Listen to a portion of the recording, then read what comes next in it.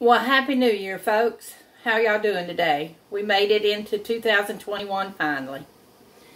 I don't know if it's going to make that big of a difference, but we'll see. We'll go with it. If 2020 taught us anything, it taught us how to roll with the punches. But I wanted to share something with y'all this morning. I use a lot of seasoning in my, what I fix for dinner or whatever. And if you were to just, and I'll hide the label so people don't think I'm being funny. But if you were to just go buy this jar of seasoning, you're going to pay anywhere, depending on where you get it, $3 to $6 for this jar. And this particular jar is fennel seed. I love fennel seed. It goes wonderful in fish dinners. It does wonderful in chicken. It goes wonderful in meatloaf. Not everybody likes it. It has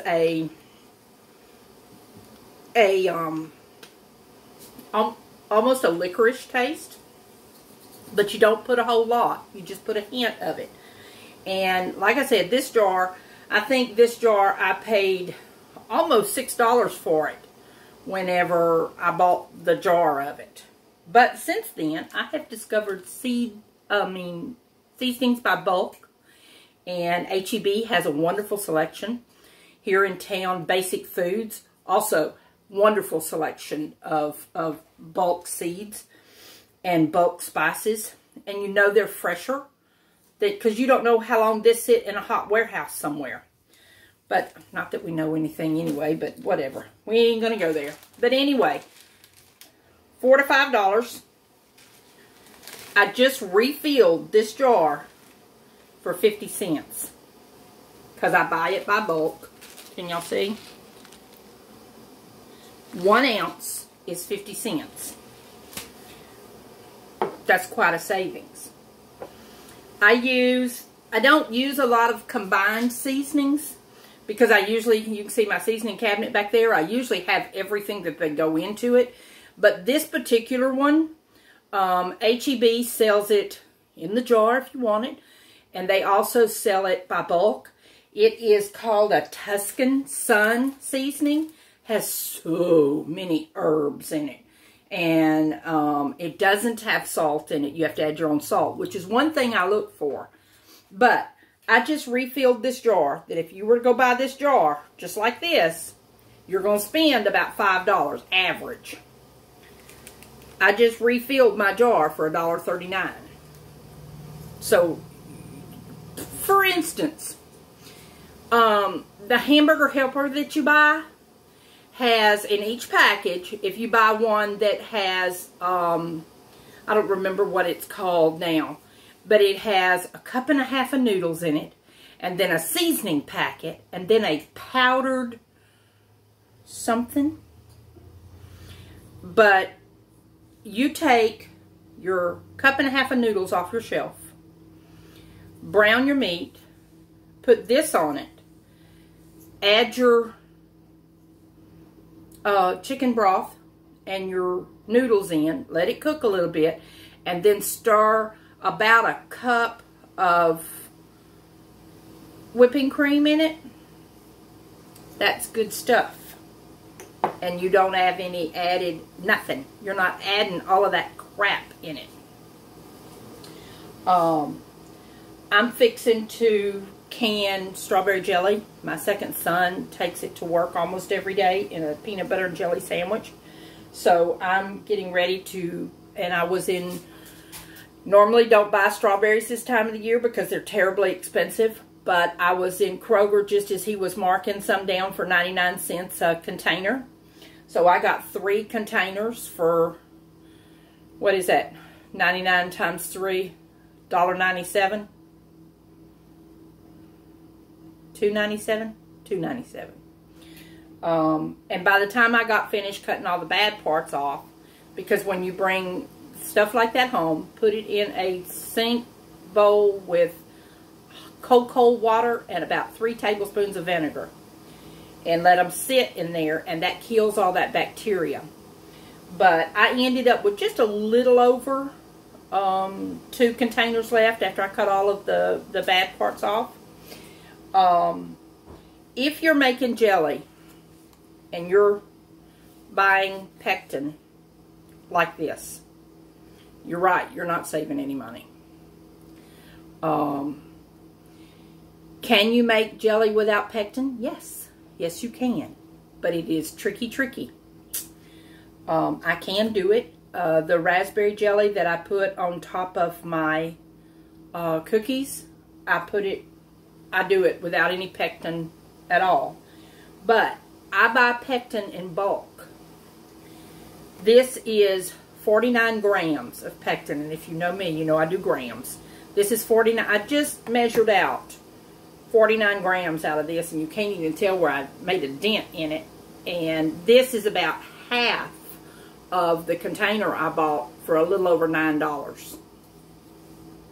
So my cost per batch of jelly using this is minimal. It's in the pennies. If you want to start saving money on your grocery bill, that's what you need to do. Watch going to Sam's, because you may not be saving any money. You have to watch, because what they charge you for that big thing of toilet paper, you could buy 6 of them at Walmart cheaper than you're buying that big one. You got to compare the price. But and a lot of times their fruits and vegetables are not inexpensive. You're just we just ain't gonna go there. But watch what's in season. Like right now, apples are in season right now. Did I show y'all my apple butter?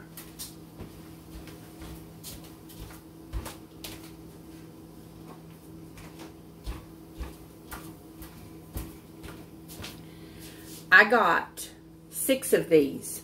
Isn't it pretty? Pretty apple butter. It's really, really good. And I also canned applesauce. Okay, if your family eats a lot of applesauce, you do not need all of that corn syrup and artificial flavoring and everything in applesauce. You don't need it. This way, you don't even need Sure-Jell for this, and you don't need a canner. You can use a water bath to do applesauce.